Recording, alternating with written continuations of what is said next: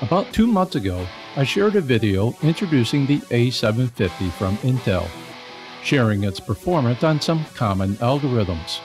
Since then, we have seen the driver updated along with some improvements in the mining software. So I thought to revisit the card, spending a bit more time with it, specifically as it relates to overclocking. In this video, we'll be using Intel's driver 31.0101.4335, released on April 21st of this year. I'll also be using SRBMiner version 2.2.8. While I do think a lot of attention is being given to more core-intensive algorithms, I will include a few legacy projects into the conversation. The card I'm testing is in a workstation, so I'm going to use the entire workstation's power draw to determine my efficiency. As always, your experience may vary, but I think this is a good review on how the card scales. Let's establish our bookends to the card's performance by first looking at the card performance once set to the default setting, which zeroes out any overclocks and sets the power limit to 180 watts. I suppose we could refer to this as the out-of-the-box performance. Like last time, we can be impressed by the performance, however the card's efficiency is simply not good. Next, let's establish performance at the lowest power setting of 90 watts. The quick takeaway is that we give up performance when we choose to reduce our power draw. So let's start to look at some settings in between. The following chart shares additional power settings of 120, 140, and 160 watts.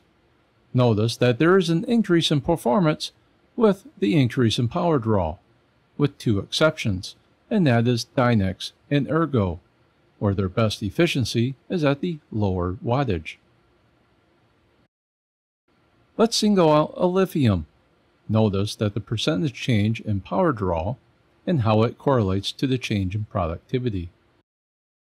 It does scale up, and we see this in many of the algorithms, with a couple of exceptions, and that's again Dynex and Ergo. They don't really respond to more power, so it's best to put them to the lowest power limit. Let's also note that 120 watts appears to be the sweet spot, which provides the greatest gains for the investment in more power. And it's good to acknowledge that not once did the miner crash during the evaluation of different power limits. So the next rational question is, what happens when voltage and frequencies are adjusted by sliding the GPU performance boost? For this question, I'm going to single out one project, in this case Radiant, because it's the bottom of the list. Based on what we've learned previously, I'm going to set the power limit to 120 and keep it there for this entire evaluation. This chart shares the results with the performance boost set to 20, 40, 60, and 80.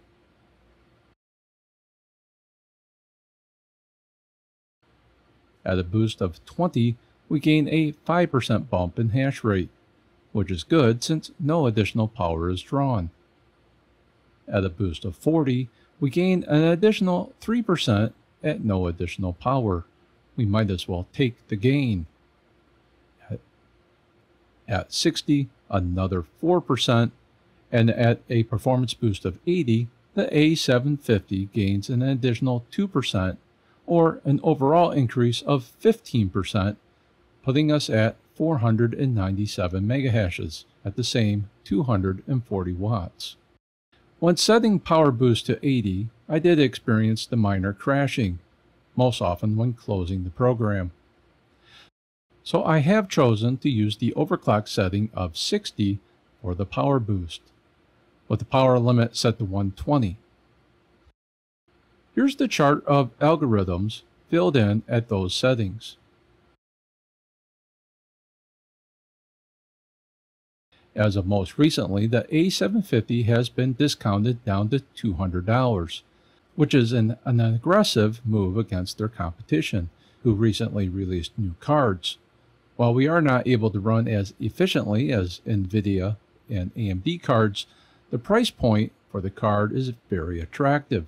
While I'm not certain, further driver development, along with additional adoption by the mining software developers, will only introduce us to more benefits. Could the A750 become the go-to card for budget rigs? We'll have to wait and find out. To recap, as we can see, overclocking the A750 from Intel can deliver some improved performance, especially on core-intensive algorithms. If you're looking to place the card simply on the most efficient project, I think that puts you on Dynex. And if you're just looking to spec mine, AMD efficiency, then you have some viable options.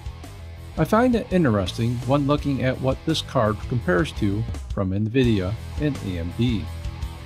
At $200, the A750 provides a lot of value for both miners and gamers. Have you picked one up? If so, what are you using the card for? Share it in the comments below. That will do it for this video. If it was of help, please hit the like button, and if you have not already, consider subscribing to the channel.